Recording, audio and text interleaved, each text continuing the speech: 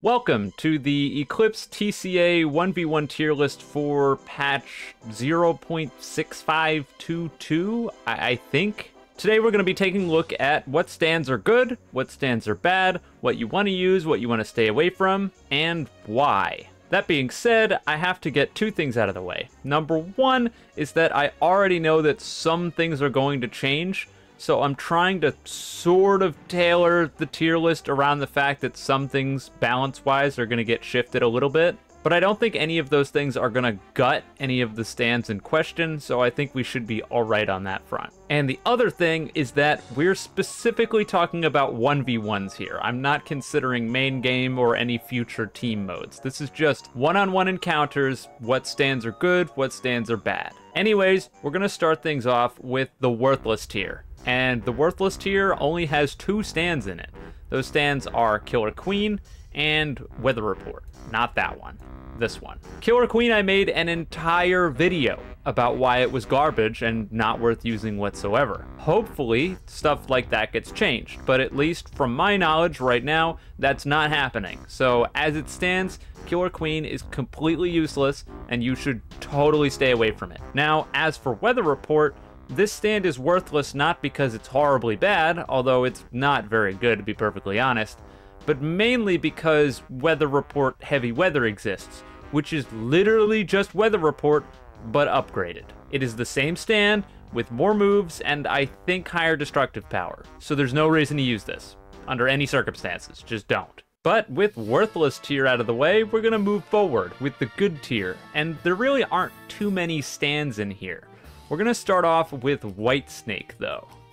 Now, the thing about White Snake is that it's not phenomenally good, even though on paper it looks like it should be phenomenally good. I mean, for God's sakes, it has an uncancelable, unparryable, block-breaking stun. That's insanity. But once you figure out that you can just barrage back against this and basically remove any chance that they get any hits outside of the initial hit and then maybe a slight follow-up, this stand just sort of tanks itself. That, and you'd initially think that losing your stand in a 1v1 would be a really bad thing. But since it ragdolls you, and you can pretty easily just run away since White Snake doesn't have any moves to catch up with you, yeah, you can basically just run away the entire time until your stand comes back. Not only that, but it almost sort of hurts you, because while the person is running away from you when they don't have their stand, their cooldowns are coming back. So you don't get damage, they get their cooldowns back, and sort of a reset in the match. The fact that it has no mobility moves whatsoever to catch someone is probably the biggest thing that hurts it. But generally speaking, it has some great combo tools, you just don't get to use them very often. It's not bad, but it's also not great. Next in the Good tier is going to be the Hand. You know, I initially thought that Gold Experience was the most underrated stand in the game, but after using the Hand, I think it's probably this. The only difference between Gold Experience and the Hand is that the Hand is significantly worse than Gold Experience. That being said, the Hand is by no rights bad. I mean, for God's sakes, it's got a move that deals like 80 damage in one hit, so that in of itself is good. But I think the real thing that helps the Hand a lot is just how good Erasure Pull is. This move comes out quickly, and unless you're directly anticipating it, which if you're fighting the Hand, you should be, but regardless, it's really easy to land and immediately opens you up to winning an engagement right off the bat by just pressing one button. You don't even really need to aim with it either. This move is just incredibly good. The kick barrage is kind of weak, ground erasure just sucks, but even still, the Hand is not horrible. It's just alright. Moving forward, and of course the controversial one that people wanted me to put in Worthless tier, but I won't do it, and that's Six Pistols. Now don't get me wrong, this is definitely the worst stand in Good tier, but the problem is that it's just not on the same level of worthless as Killer Queen or Weather Report is, by any rights. It's not like this stand isn't capable of doing anything, and there are some changes coming to it again for like the 5th time that should help it a little bit more to compete. Fact of the matter is, if you know what you're doing with Six Pistols, you can be a real pain in the ass, and you can absolutely win games. This whole slander that Six Pistols is totally useless and just the worst stand in the game, those people need to go use Killer Queen for a bit, because At least with Six Pistols, if you're winning, you can finish people off and they don't just run away for an eternity. You pair that with Kick being almost instant and impossible to react to, which makes you able to reload and set up anytime you want, and the fact that Place Pistols in general is just a really good move that basically carries the whole stand. And yeah, Six Pistols isn't phenomenal, but it's definitely not worthless. I told you that the good tier was going to be small, and I wasn't lying. That's the end of good tier. Now we're moving up to the heavy hitters. These are the great stands. First up is probably the lowest on here, and that's Star Platinum. Star Platinum's in a bit of a weird spot because I initially thought that this stand was really, really good, and then after using it a little bit, I realized it's not quite as good as I thought it was, but it's still a very solid stand. Star Platinum's main problem is that 2 of its moves are basically entirely limited to getting block breaks, and if you're not getting block breaks and you're throwing these out raw, it's pretty unlikely you're going to land them. It's not impossible, and if you're playing well, you can make it work, but generally speaking, with Star Platinum, you've got Starfinger, you've got Kick Barrage, and that's it. Now mind you, you've also got a time skip, a time stop, and a stand jump, which are all good utility moves, and basically the reason that this stand is in great tier. But regardless, Star Platinum kind of struggles on the move front, but it's made up for by its high destructive power. And of course, if you're able to get those block breaks, you've got a 70 damage beatdown and a 60 damage pseudo beatdown, which is a lot of damage. So yeah, Star Platinum, it's great. Moving forward, and on the same type of stand, we've got the World. The World is slept on because lots of people just use it to get the world over heaven, and then they ditch the stand. But the World right now is actually in a pretty good spot. I think the only thing it's missing is Destructive Power 5, considering it's the same type of stand as Star Platinum, so it should probably do similar damage. But other than that, the World's kit is super solid. Unlike Star Platinum, you have Knives, which have a really low cooldown, can potentially set up for a lot, and generally do a fair amount of damage. The only problem with Knives, of course, being if your opponent knows how to block them and reads when you're trying to use these consistently, they can basically get completely written off and you'll never get anything off of them, which makes the stand sort of bipolar and the reason that it's in great instead of top tier. That being said, the World also has a stand jump and a time skip, as well as a time stop, like we talked about with Star Platinum, all great moves. And it's also got a Kick Barrage, which true combos off of Knives and does like 45 damage. And then of course to top it off, you've got Road Roller, which is a beatdown that does 60 damage. So just generally, the World is very good. Now we move on to that slept-on stand I was talking about earlier. Gold Experience. Holy goddamn is this thing annoying, and, well, for good reason, because it's real good. When you combine multiple damage reflection moves with a self-heal, a true uncancelable block break, and 2 uncancelable moves that are blockable, so you can barely punish them, and if you get hit by them, they can do a boatload of damage, you've got Gold Experience. Barely anybody's using this stand, and not entirely sure why, because it's very, very strong. Literally the only ability that Gold Experience has that's just kind of alright and not really good is your Root Bullet. That's the only move in 1v1s that's kind of mediocre. But everything else you have, which I think is like 6 moves, is good. And having 6 moves that are all good, yeah, that's gonna help you a lot. So Gold Experience, absolutely deserving of great tier. Next up is Weather Report Heavy Weather, which might be a little bit controversial. I've seen a lot of rumblings that Weather Report Heavy Weather got gutted. It's worthless now. It has no place in the game. It's really bad. Yada yada yada yada. You're wrong. I heavily disagree. I think Weather Report Heavy Weather is still a really good stand. Because, I mean, guess what? They patched out the 100 HP auto combo and then increased the damage on Tornado, which makes it still a 100 HP auto combo. So, nothing changed on that front. Rainbows are a fair bit weaker, but rainbows were a load of BS before. So, you know, those are still good. And I think the thing that a lot of people don't consider about Weather Report Heavy Weather is that it does a lot of damage. Like, seriously, this is a Destructive Power 4 stand. That puts it on par with the World. So, in your just general exchanges, you're doing good damage. And at the end of the day, that's usually what matters. When you pair high destructive power with a good moveset, you get a good stand. And that's kind of what we're looking at here. I think what it comes down to is a lot of people didn't want to change up their playstyles. They just assumed these nerfs make this stand useless, and they wrote it off. but I really don't think so. I think Weather Report Heavy Weather is a generally great stand. Moving forward, next up is the World Over Heaven. This is one of those stands where I've been really torn on it recently, and I just can't quite tell if it belongs in top tier or great tier. And I think at the end of the day, it's gonna have to be put into great tier.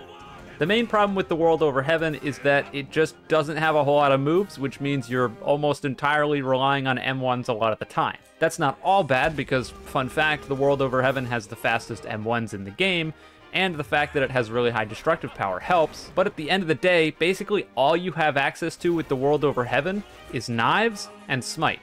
Those are the two moves that you're going to be reliably able to land. Because Reality Overright's cool and all, but you're never going to get that unless you land a block break. Time Stop's cool and all, but again, not going to be able to land it without a block break. And with how slow it is, it's the easiest to cancel in the entire game. Your self-heal is super nifty, but it replaces having an actual combat move. So again, you're relegated to M1s, Knives, and Smite, which has a really long cooldown. Overall, I think that the World Over Heaven is really good, but it's just not quite on the same level as a lot of the top tier stands in the game. And thus we move on to the last stand in great tier, and that is Sea Moon. Sea Moon is one of those stands that you barely see. You just see nobody using it. And I'm not sure why that is, because Sea Moon is stupid good. I'm just going to come out and say it, Sea Moon might have the best ultimate in the entire game, and that's going to be pretty controversial when ultimates like the World Over Heaven's Time Stop and Made in Heaven's Time Acceleration exist. But seriously, Gravity Shift is insanely powerful.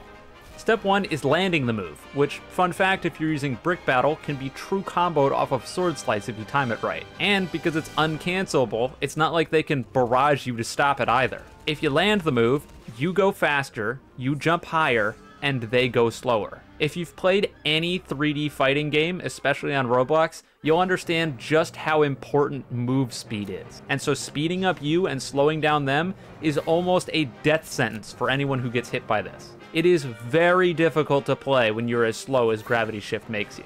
And that's just the ultimate. The stand itself is good. It's got good destructive power, it's got its inversion passive, which is super solid, and on top of that, it has an 80 damage beatdown-like move. Yeah, that's right, Hard Inversion does 80 damage. That's the same amount of damage as Starpot in the World's Beatdown. You combine that with an uncancelable AoE stun, yeah, Sea Moon's real good. But Sea Moon is not as good as these next stands. And we're gonna start with Crazy Diamond. Crazy Diamond is the most hilarious top tier stand I think I've seen in any Roblox JoJo game I've ever played, because it's just so comically simple, and yet it's colossally broken. It's really messed up.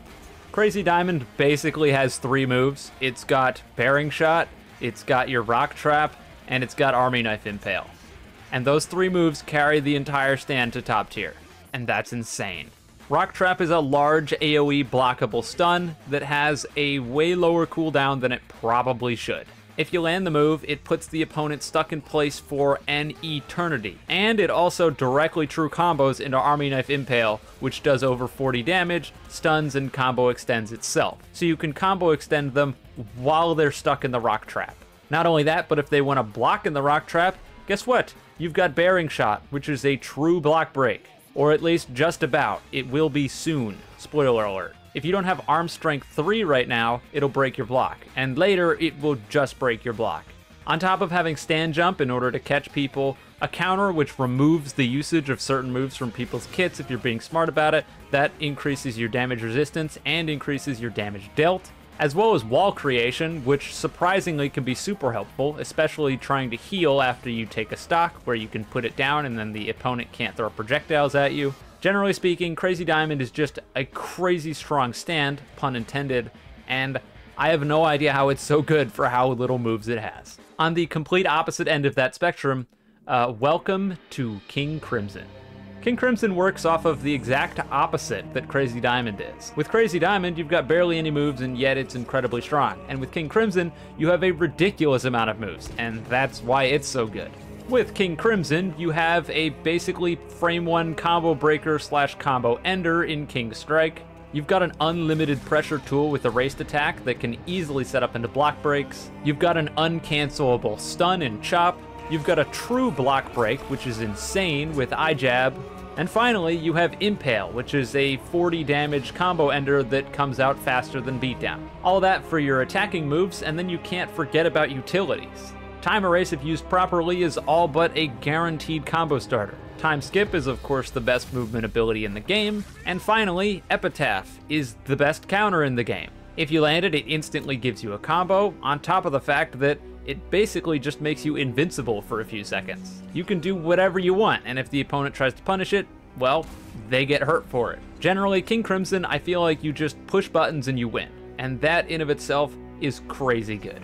On the topic of pushing buttons to win, hello, Made in Heaven. I mean it. With Made in Heaven, you can literally just push buttons, and you'll probably win. This stand is absolutely out of this world, and I talked about how ridiculous it was in my stand review, and I still don't really see very many people using it to its fullest potential. Knives come out stupid quick, are really, really good, and confirm every single move except for the auto track that I can't remember what it's called. You can throw knives at somebody, true combo it into Heaven's Judgment, and then true combo your Speed Slice after that. That's free damage. Completely free. You need to do nothing for that.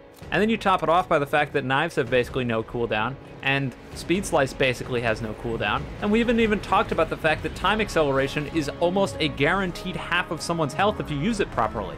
Made in Heaven certainly isn't the most underutilized stand in the game. I see a lot of them. But I think it is one of the most underdeveloped. Or not necessarily underdeveloped, but more so it's been developed. People just don't use it properly? I don't even know. Made in Heaven's insane, and it deserves to be in top tier. And the final stand on here, you already see it, you know what it has to be, it's Star Platinum the World. This stand has basically taken the game by storm after it got buffed into oblivion. Now some of the stuff that Star Platinum the World has is getting nerfed, thankfully, because this stand is just incredibly frustrating to deal with right now. But at least in its current state, Star Platinum of the World has a stupidly spammable time stop that guarantees damage against any stand that doesn't have time stop resistance every time it's off cooldown. Arm Jab is an uncancelable combo starter that's also a combo breaker since it comes out immediately. Bearing Shot we almost already talked about with Crazy Diamond, but I mean, it's a block-breaking projectile. That in of itself is crazy, and it doesn't ragdoll, so it combo extends. Right now, it combo extends into Beatdown. Why? It won't, but it does right now. Why? Speaking of comboing into Beatdown, it's also got a counter. And guess what? The counter confirms into Beatdown. Of course it does. Why? Admittedly, Speed Blitz is kind of a bad move, but it's made up for by everything else Star Platinum the World has. High destructive power, crazy strong tools, a stupid time stop, an incredibly good time skip, and a beatdown that does 80 damage, so if you get a block break or manage to catch someone off guard, yeah, kiss goodbye to 80 of your health, it's gone. Star Platinum the World is insane, and that's why it is our last stand in top tier. Now of course that's going to be wrapping up the tier list. I've ranked everything. I think there's a lot of things on here that are going to be very controversial, so just remember that this is my opinion, and also I'm not the direct authority on everything. Some of these things are definitely subject to change as I play them more, but I do have a pretty good track record of playing every stand in the game at this point, so generally speaking I know what everything is capable of. Again though, you don't have to agree with everything I had to say in this video. And on that topic, what do you disagree with? Or what do you agree with? Go ahead and let me know in the comments below, because I'll be curious to see exactly how my tier list stacks up to how other people feel about the game. Anyways, I'm wrapping up here. I don't have anything else to say. So if you enjoyed the video, you can leave a like, subscribe. If you didn't, don't. And with all that being said, have a wonderful day or night wherever you are, and I'll see you next time.